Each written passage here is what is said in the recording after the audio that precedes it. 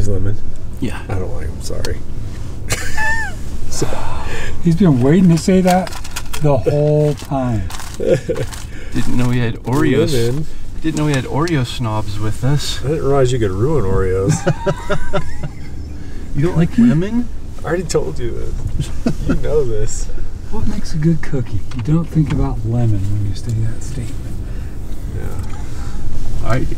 Lemon is meant for ice water, and that's pretty much it. This is like a big glass of ice water right here. Quenches your all thirst. dry and crunchy. Quenches your thirst for the whole day.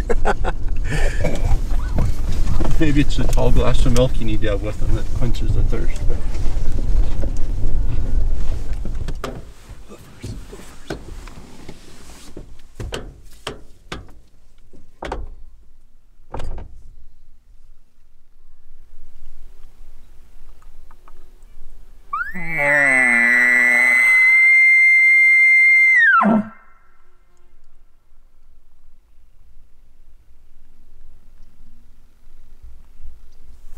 so smoky out. Can't hardly breathe. Already got a sore throat just from a couple bugles. But the good news is a bull answered us. Sounded like he had a sore throat. Somewhere out in there. Might take a look at the map and see what the ridges look like, but it's hard to tell what the wind's doing. It's supposed to be like 83 today. So we aren't going to have very consistent winds for very long this morning, but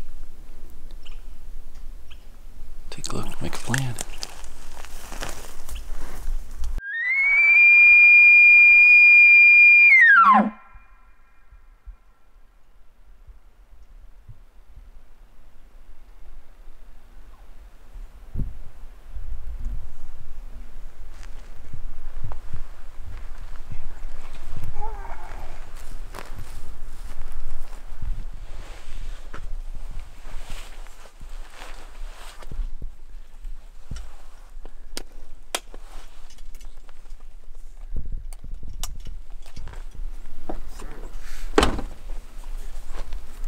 Going for a little hike.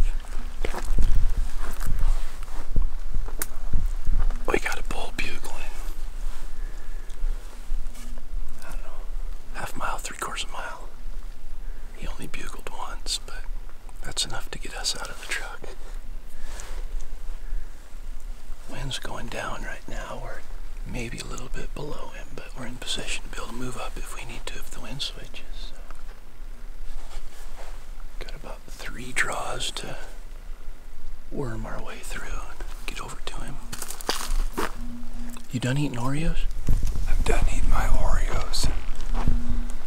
We're ready. My bow's hungry. It's ready to eat.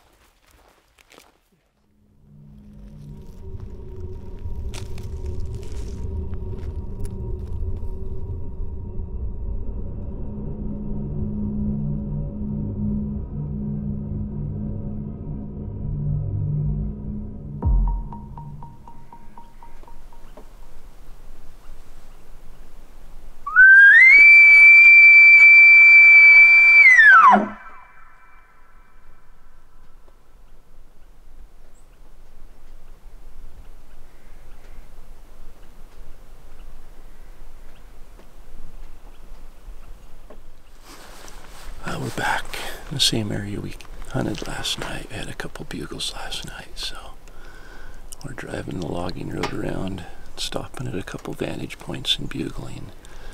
But realistically, we're just trying to get back to the far ridge where we had the bull responding last night and hoping he's still there and we'll go up after him.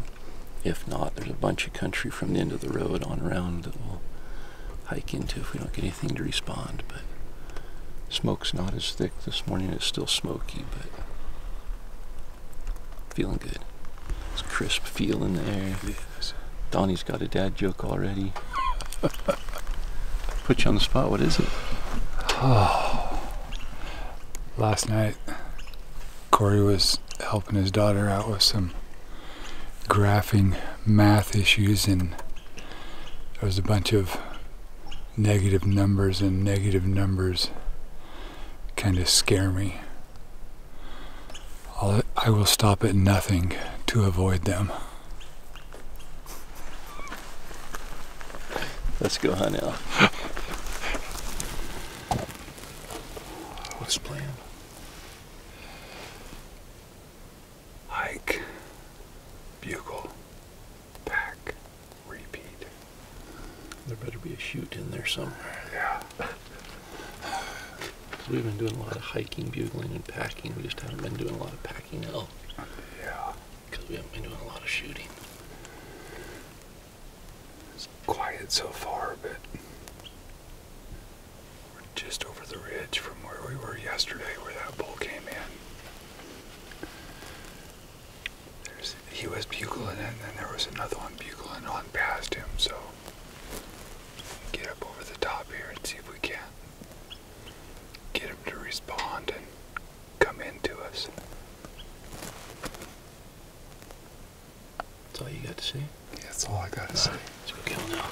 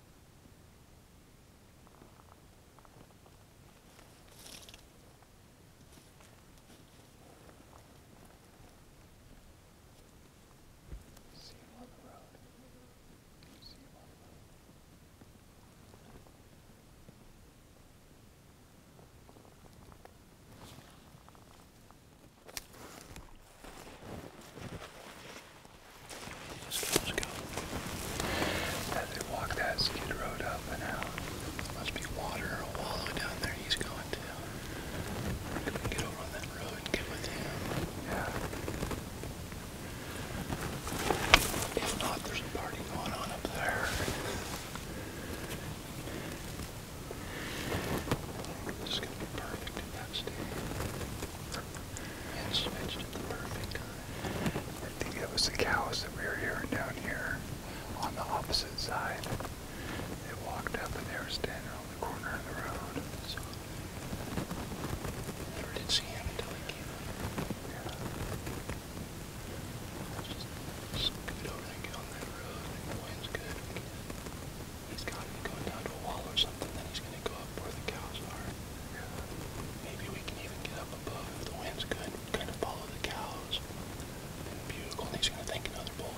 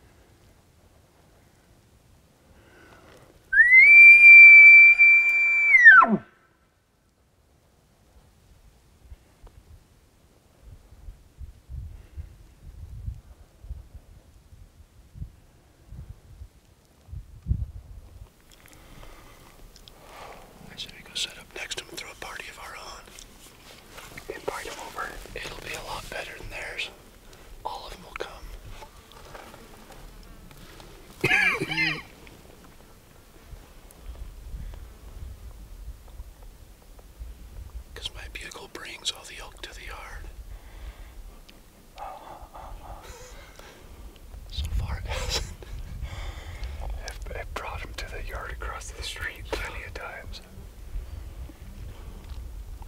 Everybody wants to look, but nobody wants to come and play. 100, 100, 100. I thought you said 70, and I'm like, you can get 5 more yards easy there. Oh, it was 100. That little dirt patch down below was 70.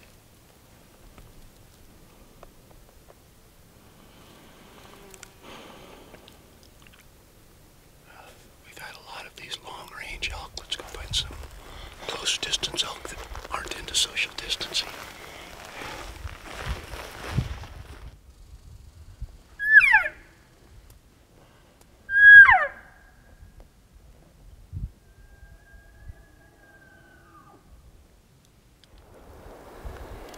I don't even know what time it is. 2:30. 2:30. We've been camped out on these poles for about 3 hours probably. We moved in close and there were 2 of them bedded down bugling. And as we got close and tried to set up, they moved down the drainage a little, so we went back and just kept quiet, and pretty soon one of them bugled back up close again. But we're just kind of waiting for them to fire off. And the wind kind of picked up. It's good. It's been steady uphill all day, which I think this is the first day all year that we've had good wind all day. But we moved up the hill 100 yards to get on the backside of a ridge just in case something swirls. So we might wait here until 6:30. They might fire off in a half hour. Don't know, but we're not going to push it today. We pushed it a little hard the other day, and just want to make sure they're ready for us when we go in. So I think this is where the party's been going on all morning. We heard a ton of bugling up here in big, mature sounding elk, so if we have to wait till the party tonight, that's what we'll do. But we're going to a party one way or another. We'll bring the party with us. That's right. We'll take the party to them.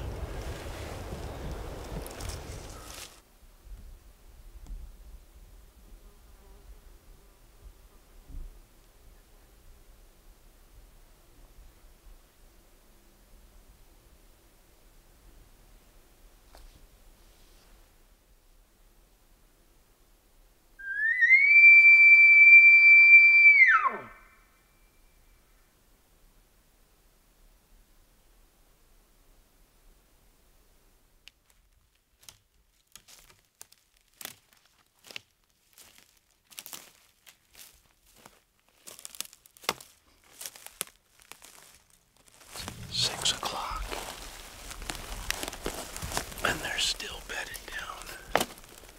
There's no moon. They should be getting up and feeding any time. And that's when they'll start bugling.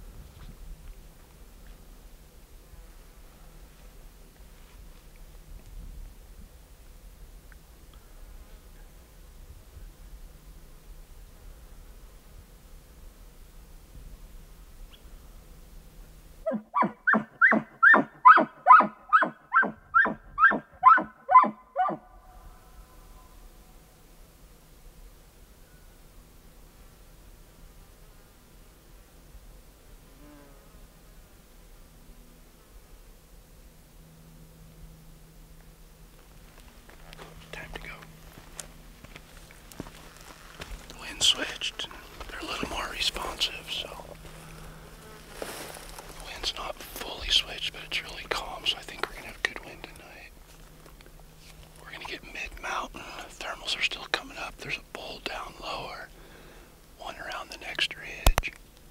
So we're going to go about mid-mountain. When the thermals switch, we should be at a good level just to drop right under them. Start a party.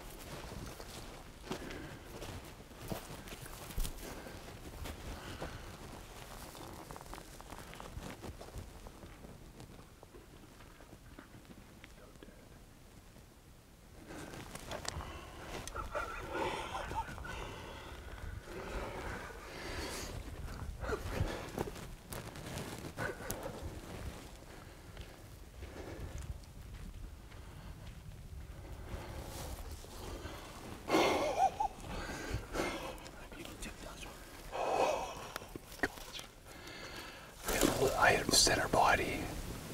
Broadside. Quarter and two.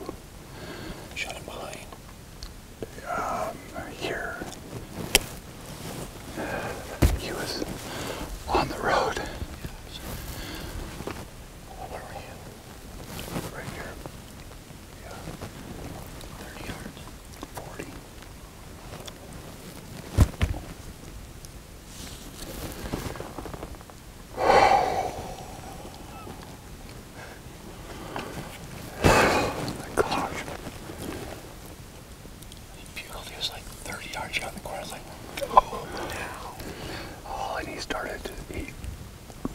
Was kind of at a run around the corner, and he went to, okay, I should be able to see you. Yeah, that's why I climbed up on the hill there to try and take his attention. I was going to try and wait for him to come, but we were just totally exposed.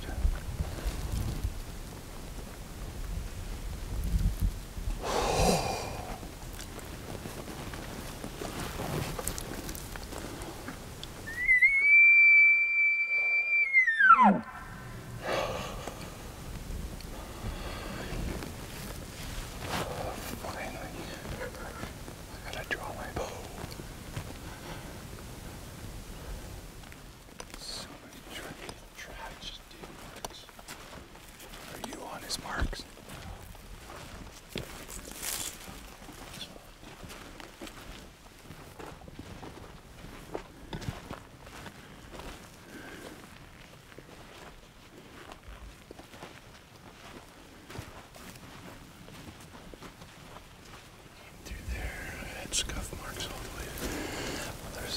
back there where it looks like it came out of that. And there's these heavy ones that are headed kind of this way. Just need some blood to confirm. I think just looking on the video camera on the little screen, it looks like it's 1:45, and right as the shot got there, he kind of turned and it hit tight behind the shoulder there. But we'll have to see what the angle was that it went in. If it got good angle going across there, as high as it was, it's a high lung, most likely liver, back into the stomach there, so shouldn't be a problem. But liver and high lung on one side can take a couple hours sometimes. And he was on a full speed run for 400 yards, like didn't even slow down. So there's not a drop of blood anywhere, and it's just powdered dirt, so soaks it up pretty quick. But we followed the track. Dory started going down into the brushy draw, which is a good sign that he's going downhill, down into the cool draw. Elk is still bugling. And if we were to bump him tonight and he was still alive, he could go another 2 miles and not leave a drop of blood. So as hard as it is, the right thing to do in this situation is just back out, wait for daylight, and come back in and give him the time he needs to bed down and expire, and hopefully he's just right around the corner from where we stopped. Yeah. You say we've gone 6 miles so far today? 6 miles from where we turned around. Now we're turning around and heading back. We went uphill, we went downhill. Uphill both ways. Yeah. For as hot as it was, I couldn't believe how much snow there was that we had to plow through. Yeah. Luckily, this draw is a really cold draw in the mornings.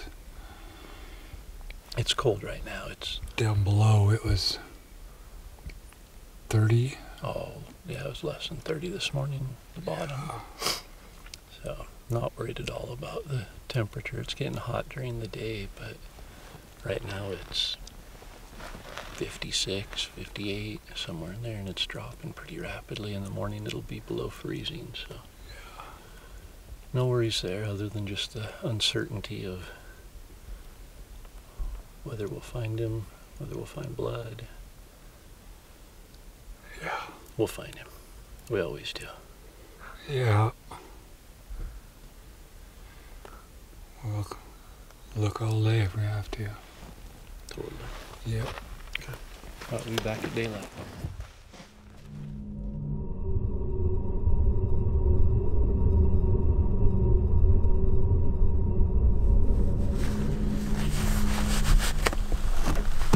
Well, we're heading in to see if we can start tracking Donnie's bull from last night.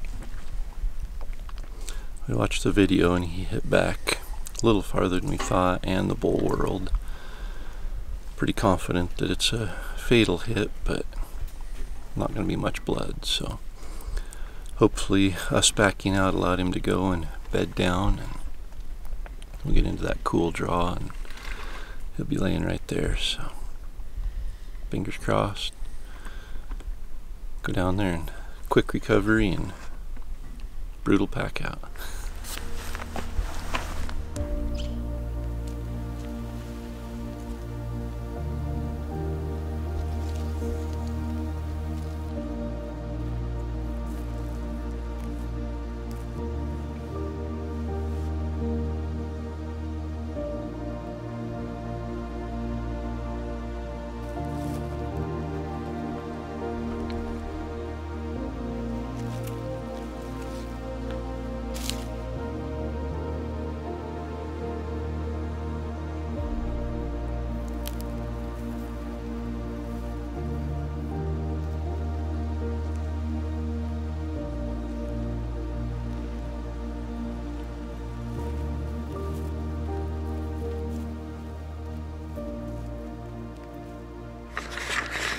So, I was walking along this road here.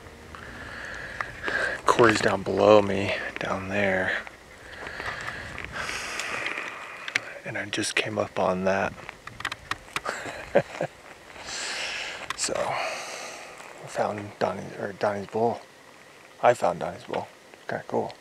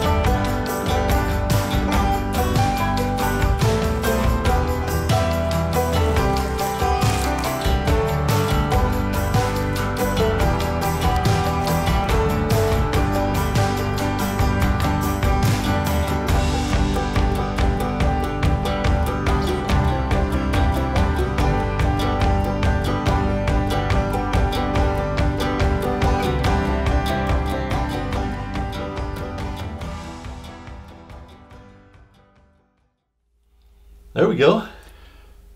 We got another one done. Another one. We had to combine a couple days into this one. It's so smoky. Like that first morning was probably the smokiest morning we've had. And visibility, it's horrible. 100 yards? Like, cannot see across the small drainages. Yeah. Totally smoky. But we got on that bowl on the skid road, hiked in, and it was quiet, wouldn't bugle, and then come around the corner and there's a cow in the middle of the road and kind of pinned us down. Yeah. Once we were able to back up there, let out a cow call, and the bull started bugling. Yeah. I was hoping that he was going to go around and come out right in front of us there and give us another frontal, but he was not very aggressive and had a couple of cows and one little calf. And yeah, it's just odd how, so that bull, that 5 point, that morning was just completely timid. His bugle was very short and just kind of growly, didn't want to fire up. The next morning we went back to the same area, and that same bull was fired up and screaming, like chasing the cows. We were on him for 2 or 3 hours there, and all morning kept following him. As we followed him up the ridge, we kept hearing bugles off in the distance, and he led us to the party. So and that's where it happened. We got to see Donnie's reaction. Just after the porpoise over in Wyoming 2 years ago, the reactions have just kind of been a letdown. Yeah, I was a little worried on that one just because I could see the camera didn't catch it, but when he ran over and he ran across the hillside, you can kind of see a flash as he runs across there. It looked like an antelope running across the desert. He was just trail of dust kicked up behind him, and I was like, ugh. I knew it was a good shot, but I didn't want him to run that far. Yeah. Well, and that's just, we knew the shot was back a little bit because of the angle. And it was right before dark. We tracked for maybe 20 minutes before we really started running out of daylight. And those tracks it was a track in the dirt, like a big skid mark, 20, 25 feet away the next one. He was just full out sprint. Luckily he was on one of the skid roads and just followed the skid road, but it got dark and we didn't know where, because he wound up going off the skid road, and we didn't know if he was just standing off down there below us. So knowing it was a little far back, we decided to back out, and it's always it's hard to decide sometimes, but I think that's today's strategy for success. That's brought to you by the Rocky Mountain Elk Foundation, is when to leave that bull overnight and when to keep tracking. And I think in this case, he'd been shot back a little bit, so we were thinking potentially liver. Definitely, one lung, but at that angle, probably got back in the body cavity, and it can take them a couple hours. Sometimes, I found elk the next day, 12 hours later, still alive with those kind of shots before. So the last thing you want to do, we didn't have a drop of blood up to the point where we stopped. Not a drop of blood.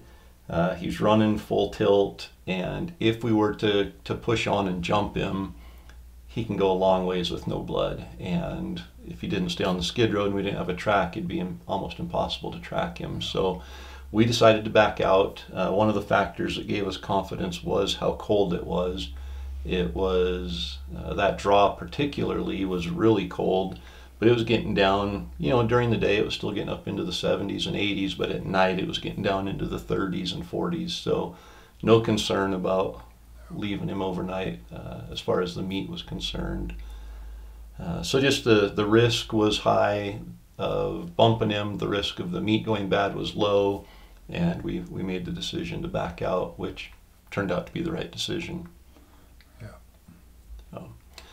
It's, in some cases, I think that, if a rainstorm's coming in or if it's raining and you have the risk of losing the tracks or the blood because of rain, that would be an instance where you would want to probably stay on the track and keep tracking it. If you hear it fall, it's okay to go after dark if you hear something that makes you think that it fell. If it's bleeding good, there's a little bit less risk of losing the trail if you bump it, if he's bleeding good. So a lot of things you just have to kind of weigh out. If it's getting hot at night or not cooling off at all, you might stay on the trail knowing that if he died in an hour or two and you didn't find him for 12 hours, the meat might be bad. So all of those things to consider. In this case, I think it was a pretty easy decision. It's never an easy decision. I know Donnie was up half the night just worried about whether we'd find it. A long night. Yeah, but fortunately we found it fairly quickly. Would it take us 40 minutes, 45 minutes getting down there? Dale found it. We'd kind of split up and fanned out on the hillside of where we had known it had kind of dropped down in there, and coincidentally had walked the skid road, and it looked like it fell over standing on the skid road right there. So meat was all good, and the Baku bike came through again. We actually hiked in there that morning, and because of where we were, we went back and got the bikes at the truck and brought them in there, and were able to put it on the trailer and ride it out on the skid roads the whole way. So 2 good pack outs. Yeah. Using the bikes. Yeah. Full elk on the trailer. Yeah. But I think part of the reason people come and watch the outro here is to see what we're going to give away. So, especially on a kill day. Yeah, we've got the 4 daily giveaways today. And what did you decide to give away? A bow. A bow? Prime bow? Another prime bow? Another prime bow. Are you going to make them take a left-handed bow, or are you going to give them a choice of a left or a right-handed? You can just flip them upside down. Just flip it upside down. No, you can have a left-handed bow or a right-handed bow. Another prime Nexus or black? Nexus or black. Just let us know which one you want. Yeah, maybe leave that as a comment. Yeah, exactly.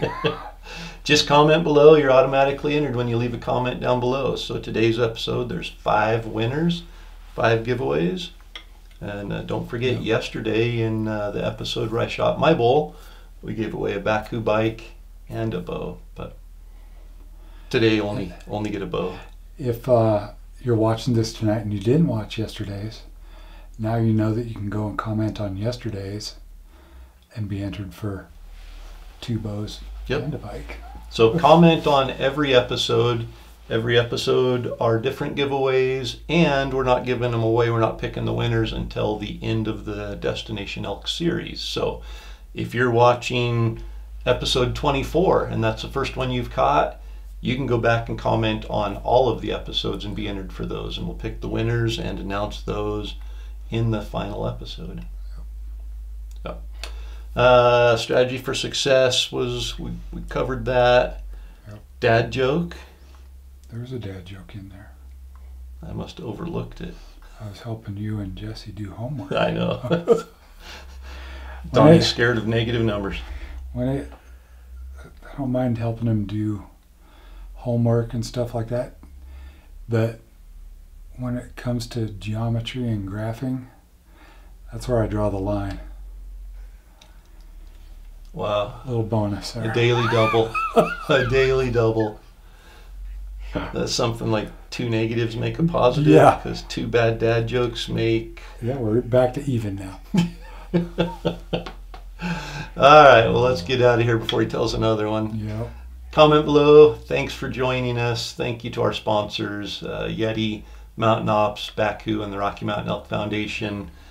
Be sure and support them. Tell them thank you. Tell them you enjoy Destination Elk, because we've got some big plans for next year's Destination Elk series, and we'll share a little more as we get into the series here, but it's going to be bigger and better than ever. So make sure and tell the sponsors thank you, and get them back on board so we can make it bigger and better next year. Do you dream of going on a do-it-yourself elk hunt but don't know where to start? Or have you previously hunted elk but failed to fill your tag? Are you simply looking to increase your success and become a more consistently successful elk hunter? If you answered yes to any of these questions, the University of Elk Hunting online course is for you. Click here to learn how the University of Elk Hunting online course can help you maximize your elk hunting success.